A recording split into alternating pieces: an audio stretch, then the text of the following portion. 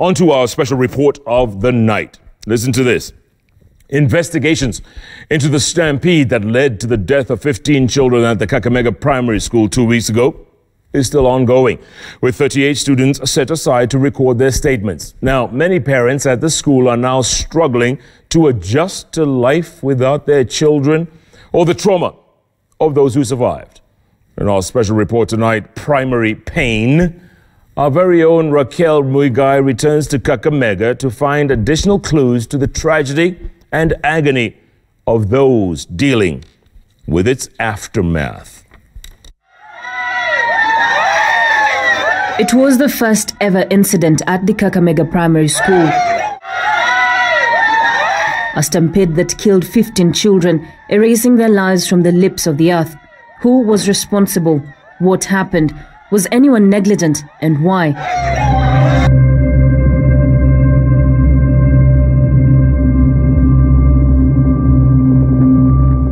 6 feet deep are hopes and dreams buried.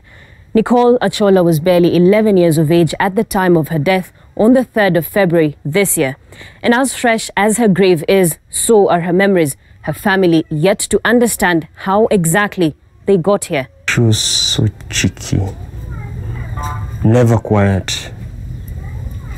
She never knew how to keep secrets. You will never gossip in front of her.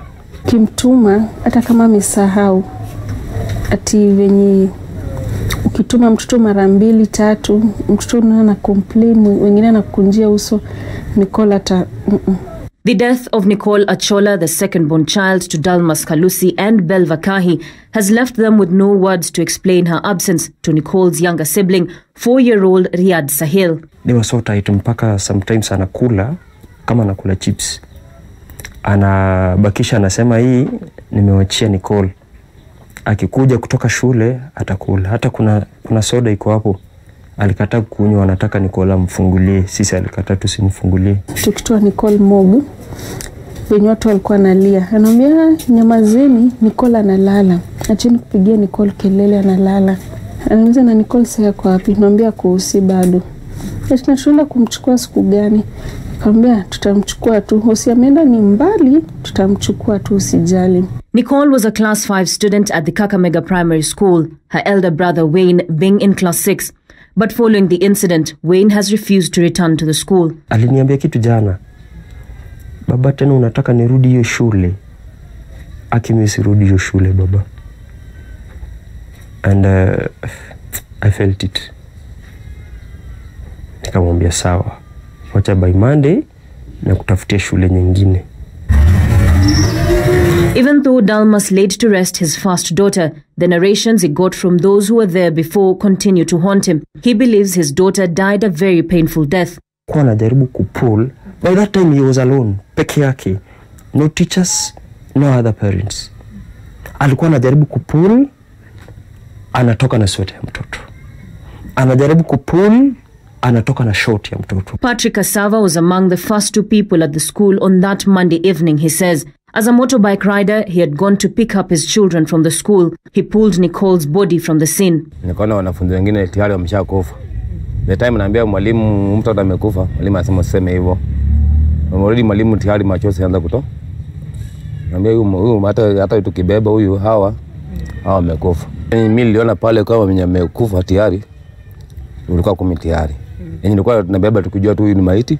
Sababu walikuwa mnakanyaga wengine walikuwa wanatoa pofu. Yaani mtu amekufa lakini anatoa pofu.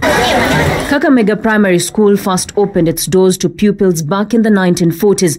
Then it was purely for Asian children. Decades later, it has risen to become an important public school in Kakamega County owing to its impressive performance in the national examination. And with a population of 3,113 students, a new block was urgent. A 3-story building, the same block where death knocked on the right-hand side staircase. This was to be the last staircase the learners took as they exited this building. However, all hell broke loose at this particular point I'm standing, and the students piled up on each other, a majority of them being class 5 students. And as our sources tell us, the pile was up until this point. This happened as the children were leaving for home at around 4:30 p.m. Nikaenda nikuwa kwanza kwa staircase. Na nilifika staircase nikapata wengine wameshanitangulia na kijana amefanya hivi kwa ukuta utospite. So vile watu walikuwa wengi wakasukumana, huyo kijana akashindwa na tukaanguka wote chini tukarola mpaka hapo chini penye ilikuwa. Jack, not his real name, is lucky to be alive, given that he was among the last children to be rescued from the bottom of the pile-up. Mimi nilikuwa hapo kwanza nilihesabiwa kama maiti. So vile tulikuwa kwa gari tukafika kwa gate, nikakohoa na nikaamka. Bila niliamka, nikawaambia nataka kitabu, nataka bagi yangu na kiatu. He had just moved into the school when the term began and had little information about the boy who tripped him on the staircase. Huyo kijana ambaye nilipata meziba ukuta, nilikuja kugundua kwamba pia yeye alikufa.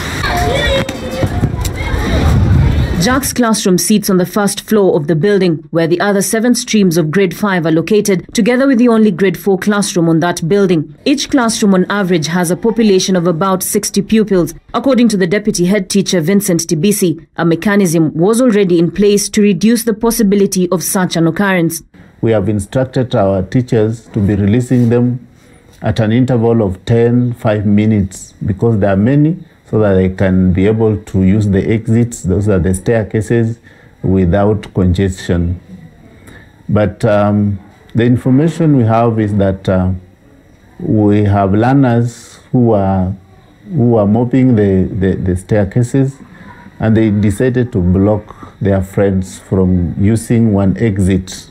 However, from those who witnessed the incident on that day, that system was not operational. The teachers were at the time conducting a meeting in the hall located at the top floor of the building. Kufuatana sauti za watoto zilizotokea pale ambazo sasa kawaida, ilitubidi tusonge kuona ni nini inaendelea. Bila shaka tukaona hii kelele inazidiwa, tukaamua kuruka fence. Emmanuel Ohanga works as a chef at the nearby school, Muslim Secondary, which shares a fence with Kakamega Primary School. Pahali sisi kutoka kwa shule hadi pale kwa fence kufikia shuleni, walimu walikuwa hawajafikia. Kwamba walikuwa meeting. Sasa tukashindwa kujua meeting. Hii kelele yote hakuweza kusikia kelele ya watoto. Hata kama ndio ni wakati wa kwenda nyumbani. Lakini hii kelele, sababu hii kelele sio kelele ya kawaida. Those who survived speak of a tripping game that went awfully wrong. Sasa venye tulienda, tukafika kwa stairs, tukapata watu wamejaa.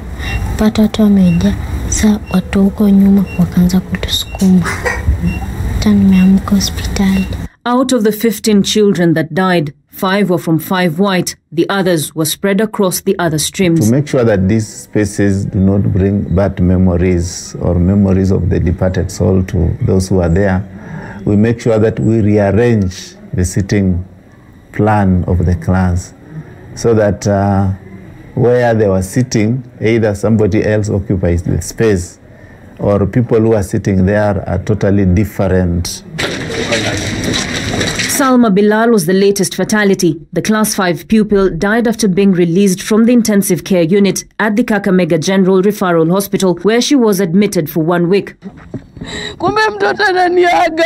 Since then, Zaitun Bilal's health has deteriorated. She can't utter a word nor leave the house. Her life has changed. Her situation being also felt by Jack's parents, who now have to adjust their lives to their son's injuries. Hali ya kufikiri ni kama imebadilika kwa sababu anaongea kidogo, ananyamaza, anaongea anarukaruka, anaongea kama anasimama tena, ni kama akili zinapotea.